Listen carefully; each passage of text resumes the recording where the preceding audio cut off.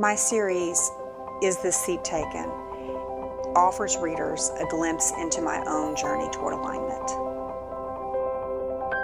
My definition of alignment is when you love what you do, you're good at it, and it's tied to something greater than yourself. In some cases, that could be a company, it could be a cause, it could be a greater holistic contribution to the planet.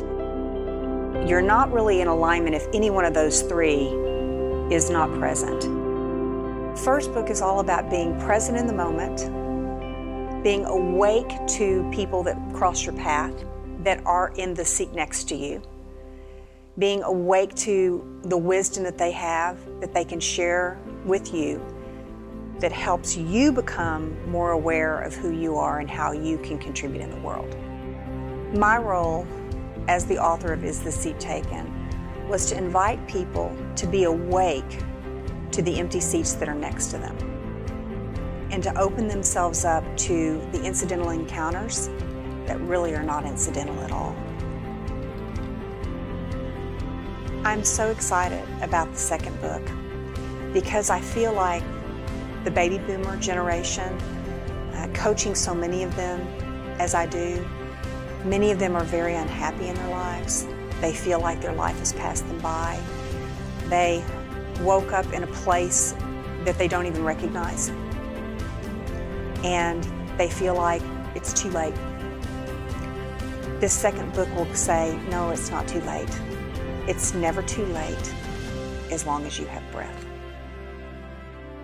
When we find ourselves out of alignment, we are scared to make the hard decisions or the hard choices that we need to make to move toward alignment. We are in a comfort zone. We stay in that comfort zone because it's what we know, it's what is familiar, and yet it is, in all likelihood, if we're out of alignment, it's not serving us. It's not helping us reach our highest potential and our highest good. My role is to encourage people to take their seat, meaning to own their purpose, to own their authenticity, and to be present in their seat. My third book, Is This Seat Taken? No, I Saved It For You, is going to be a collection of stories of people who come into your life, perhaps randomly initially, yet they become main players in your life. Me in the life of my friends. It was a random person. She brought her book and she came and she said, I loved this book because it made me look at my life in a totally different way. Now I stay present in the moment because I never know who's going to cross my path that ultimately could bestow great wisdom on me. Becoming aligned and staying aligned is a lifelong journey. As long as we have breath, we have choice, and we have purpose.